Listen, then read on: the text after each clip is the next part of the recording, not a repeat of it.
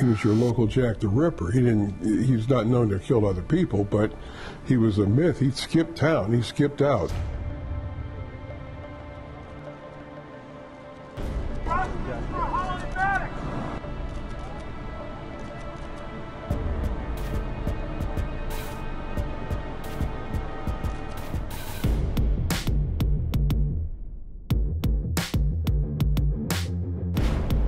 Here's a man who, since the time that he fled, he has never held a job. And he's fled to various countries all over Europe using planes, trains, and other methods of transportation. Has a magnificent house in the Bordeaux region of France, which is not, an inconsiderable expense. I believe that he knew that if he was brought back, he was going to spend the rest of his life in jail. And that's what needed to happen. Well, there's a shockwave here because time had sort of forgotten him and put him aside with all the other things going on. So when the story just exploded. This is 3411 Ray Street. This is the same building that Ira Einhorn lived in with Holly Maddux. A lot of students that live on this block now, many of them are completely unaware that one of the most notorious murders in the city of Philadelphia happened right here. Ira Einhorn was this iconic hippie, this Greenwich Village hippie in Philadelphia, which had very few other high-profile people of Ira's stature and of Ira's intellect.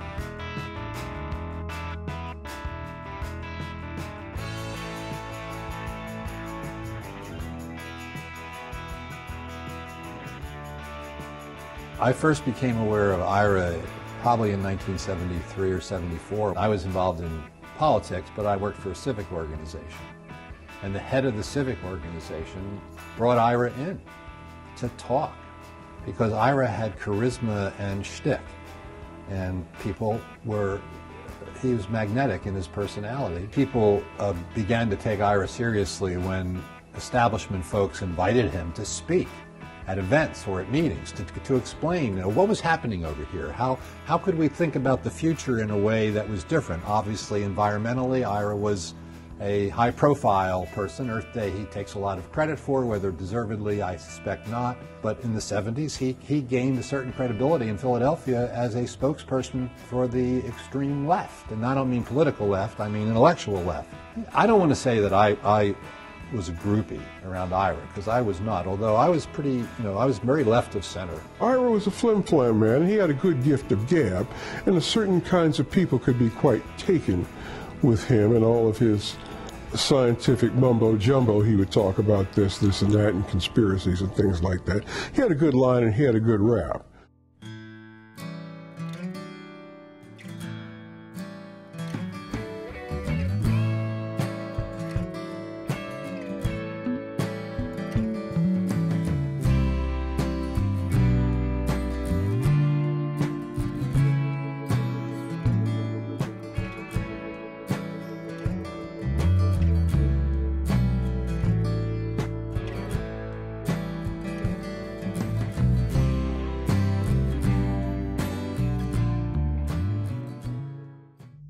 I was in the homicide division, which would have been in the early parts of 1979. And I get a call to go up to the commissioner's office. And inside Commissioner O'Neill's office were two members of an investigative team, both of whom were former FBI agents. And apparently they had been hired by family of a Holly Maddux, a woman by the name of Holly Maddux who had gone missing.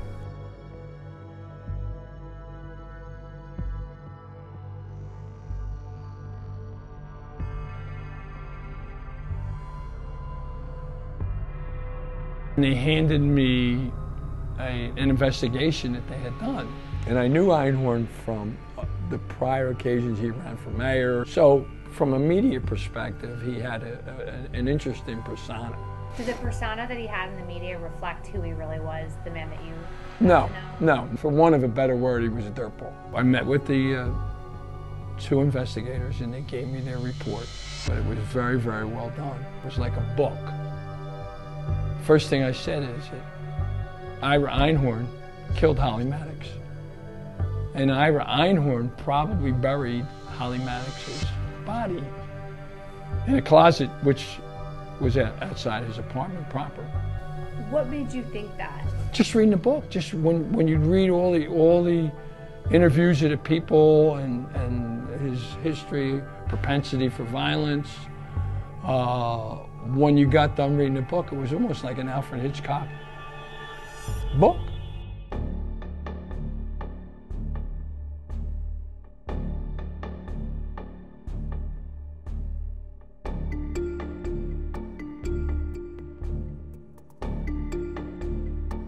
I met with all the muckety mucks. I called the medical examiner's office. I did everything and explained what we were trying to do. And basically, we went in with the lab, the crime lab. We went in with the search to pull all the floorboards down, rip all the floorboards up, and to see if we couldn't find her head, hair, and blood. Because all the information we had, that the body decomposed and the fluids went down the wall, through the floorboards.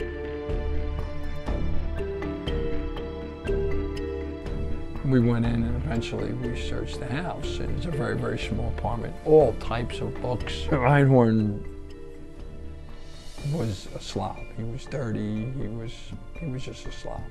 We were focusing on an outside closet.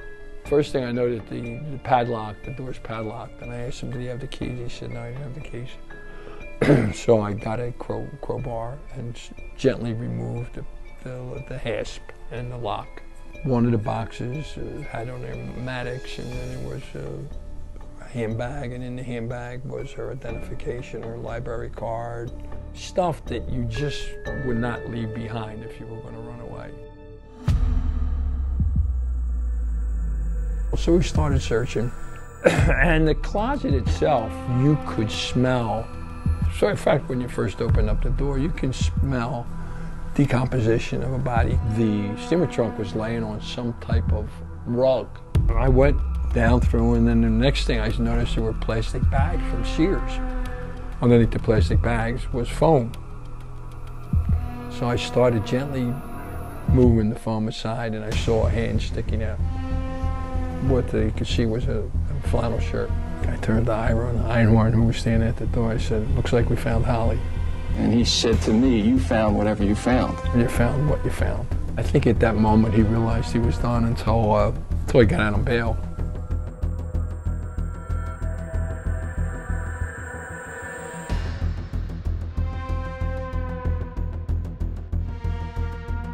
Ira got his bail cut down. First-degree murder is hard to get. It's hard to get bail on that one.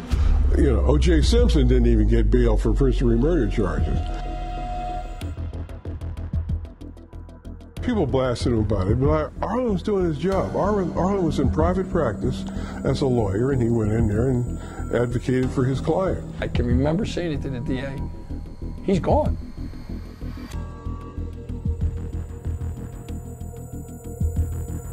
He served his subpoena, wasn't there. And then we went over to the location and saw that everything was gone. Then we did an investigation, said he was with a woman. He left with the woman. Can you describe the woman? Well, the description was Holly Maddux to a T. But it wasn't Holly Maddux, but it was another woman that he hooked up with, and apparently went to Europe.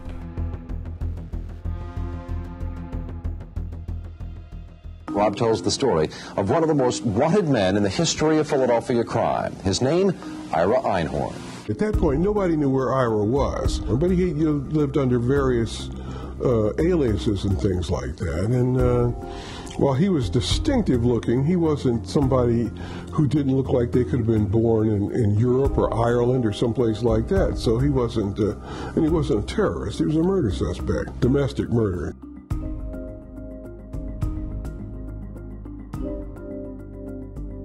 I was the one who coined the phrase, Lynn Abraham is very much a lady in waiting, waiting for Ivy to get her hands around Ira's neck, you know.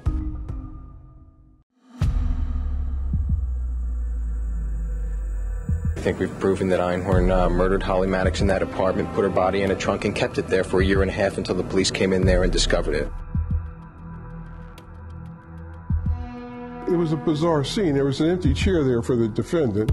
They had two defense lawyers there. They brought in people to testify, and that Ira was in flight, and that obviously that showed a consciousness of guilt and things like that. He skipped town. It's fait accompli that he was going to be convicted.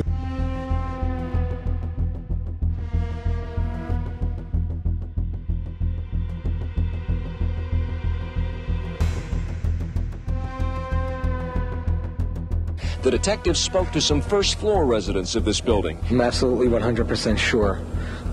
That he did it? Absolutely. Alive and well, and creating a disturbance.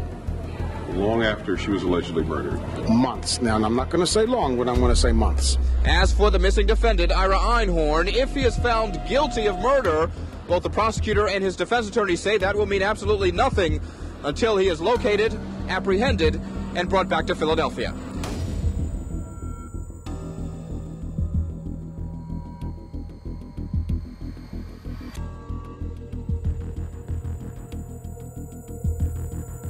For all the people who helped Ira Einhorn in his escape, I hope this verdict weighs heavy on their conscience. Then one day, he pops up captured. It was shocking. I mean, it was like legend coming out of nowhere. I mean, he'd become a legend because a lot of people knew him. I mean, it was a shock that suddenly the French police had arrested Ira Einhorn, found him living like a country squire in the French countryside, living large, so to speak. And man, by that time, Lynn Abraham was the DA, and man, she said, man, we're bringing Ira back here to stand trial. I don't care who he is or how connected he is.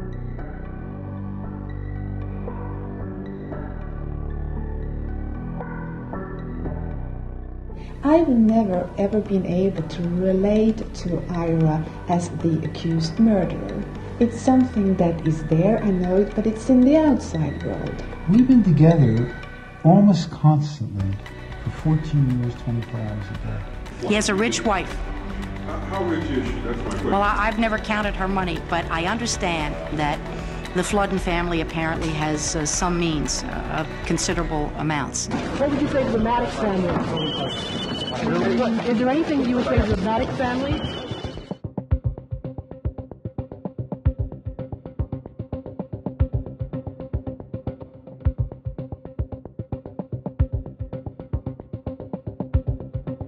The Philadelphia District Attorney is researching the possibility of a new trial, if that is what it takes to pry Einhorn loose from the French.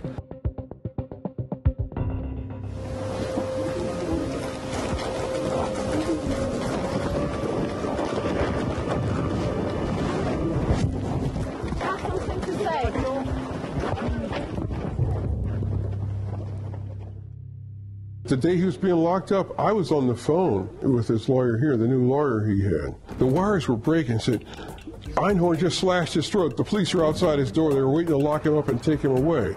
All of his appeals were done, kaput. I am innocent. I want a fair trial. I will be happy to go to the United States if a court gives me a new trial.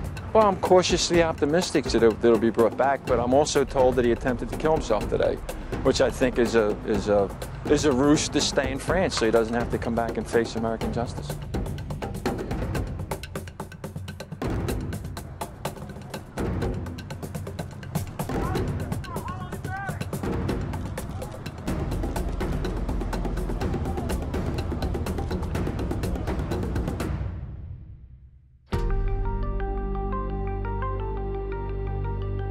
I mean, if it looks like a duck and walks like a duck and quacks like a duck, it's a duck. He thought that the CIA had killed Holly and set him up because he was aware of all these strange conspiracies going on. He was just very arrogant and said, I convened a conference of scientists. It was all a fraud. The DA was just nailing it. I think he's putting on a show for the jury to show, oh, look at me, I'm intellectually analyzing this data. I need to see how someone is really trying to frame me so I can say, oh, yes, that's a CIA tactic. It was just a wild, wild scene. The family was up there, and they'd go on TV every night and give their own commentary. Ira's lawyer would come out and try to talk about it. It leads to the theory that she did not decompose within the trunk. She was killed elsewhere, and her body was placed into that trunk not long before she was discovered there in March of 1979. Well, we talked about that stench before. People all over the apartment building were complaining. Ira was one of those people. We had testimony yesterday from the owner that they had to deal with a problem of dead squirrels in the roof. Paul Harry, a former downstairs neighbor of Ira Einhorn's, told the jury that sometime in the fall of 1977, he heard the sounds of domestic violence coming from the apartment above, but he never called police. Harry told the jury that late in September, he started smelling a persistent foul odor coming from Einhorn's apartment and a foul rancid oozing he had to clean away. Einhorn, according to a former South Street book dealer, came looking for a how-to book on making mummies in the months before his arrest in the Maddux murder case. Cindy Grady told the jury Einhorn asked her to help him throw the steamer trunk into the Schuylkill River, telling her the KGB was out to get him because the trunk contained information on Russian psychic warfare. Boom, the jury deliberated only about 3 hours or maybe less. They came back and gave murder one again. I've never wanted him to be executed. I would prefer he live a long life and then get a lingering illness. Holly and our parents can now truly rest. I felt just so profound sadness when that verdict came down. Some of the evidence that was presented is devastating, but still, the actual proof and all these indications that there are doubts, they remain with me.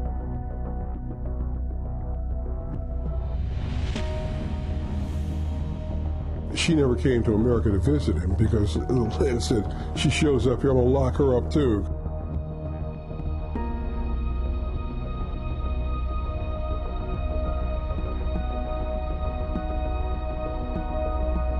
I don't think a lot of people our age have heard about it because it happened so long ago.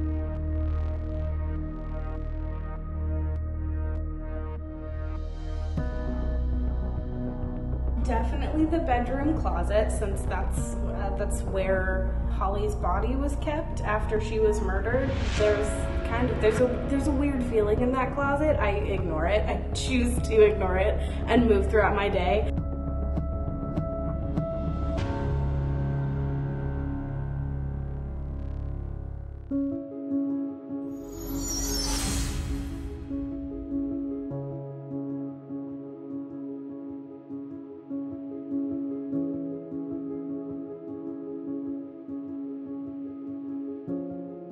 I always thought that his whole thing was an act, that he was in his own movie, and that he was the lead character.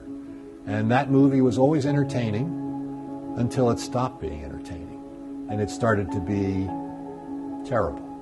And I think once we found out that his girlfriend had been stuffed into a trunk and kept there for more than almost a year and a half, there's an evilness there that supersedes any good or creativity that you might have been able to impart. There's good in all of us, but when the bad is that overwhelming, it's hard to think of a person in any other way.